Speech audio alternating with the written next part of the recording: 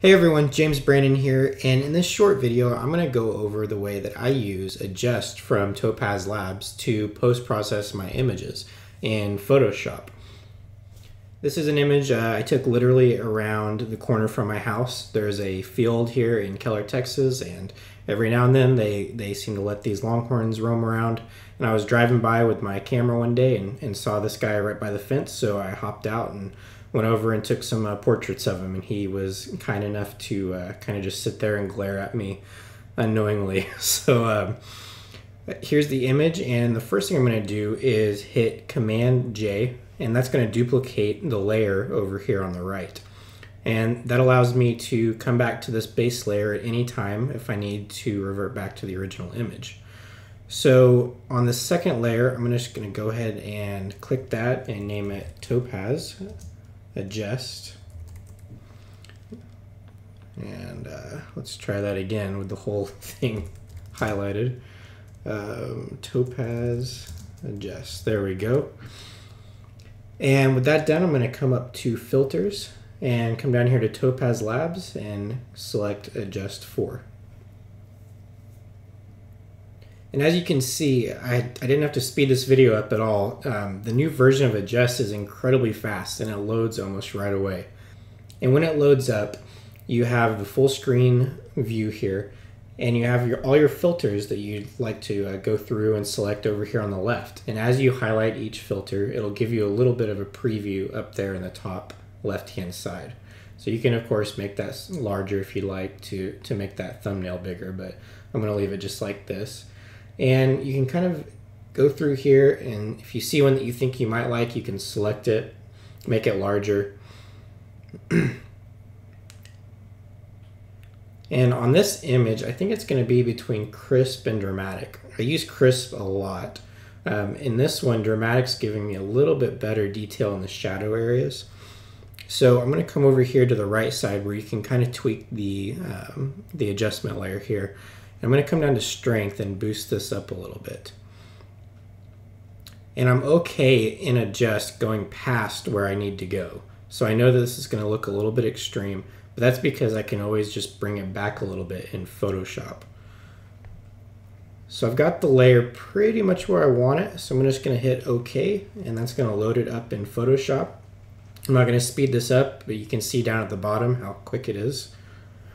And that'll throw me right back into Photoshop, and here we go. So now that we have this image here in Photoshop, we need to obviously make some corrections to it. You don't, at least I don't ever want to apply one of these layers globally to the entire image because it makes it flat and it makes it look overdone. So what I do is I come over to the Adjust layer, and I come down and hold down the Option key and add a mask layer. And that's going to make the mask black, which will conceal everything on the Topaz Adjust layer and reveal anything underneath it, which in this case is our background layer. So I'm going to hit B to bring up my brush. I'm going to hold down Control and Option, and then I'm just going to drag over to get the brush size where I want it. It's a little too hard, so I'm going to come over here and make it soft. I'm actually just going to go all the way soft here. So now you can see that the image has a nice feather around it. And for painting this layer in, I usually go around 50%. So that's what we'll do here. I'm going to hit 5, and you'll see right here, update to 50. You can also hit 6, 7. You know, if you hit them quick, it gives you 68%. Or if you just hit 5, it'll give you 50. And then I'm just going to begin, make sure I'm painting with white. So I'm going to hit X to do that. And then I'm just going to start painting in this layer around the longhorn's face here, on the nose, in this general area. You can see the detail already coming into those shadow areas. And I'm just going to go through stroke by stroke, get a little bit lighter as I go down towards the bottom here, maybe 20 or 30%.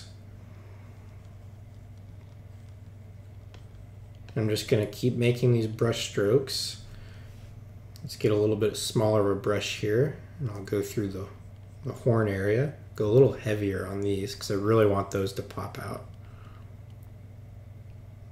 You have to be careful around the edges because what it'll do is it's trying to sharpen the image. So it'll find edges or lines in your image and it'll create contrast around them. So if you're not careful around the edges, it'll create halos around your subjects. So you always want to watch out for that. All right, so I think we have the longhorn where we want it. It looks a little bit heavy on the body here, so I'm going to hit X to switch to a black paintbrush. I'm going to paint with about 30%, just go down here a little bit to remove some of that. And I have the face where I want it, except it looks a little too strong also. And what I usually do here is I get the image where I want it, and then I come over to my opacity layer and just bring it back a little bit because I don't want it to be overdone. And that's pretty much where I need this image to be. So from here on out, I would probably remove this blob in the background, which is actually another longhorn. And I might do a little bit of other work to the background, removing, you know, random colors like these blues here that might be, you know, trash in the water or the little creek there.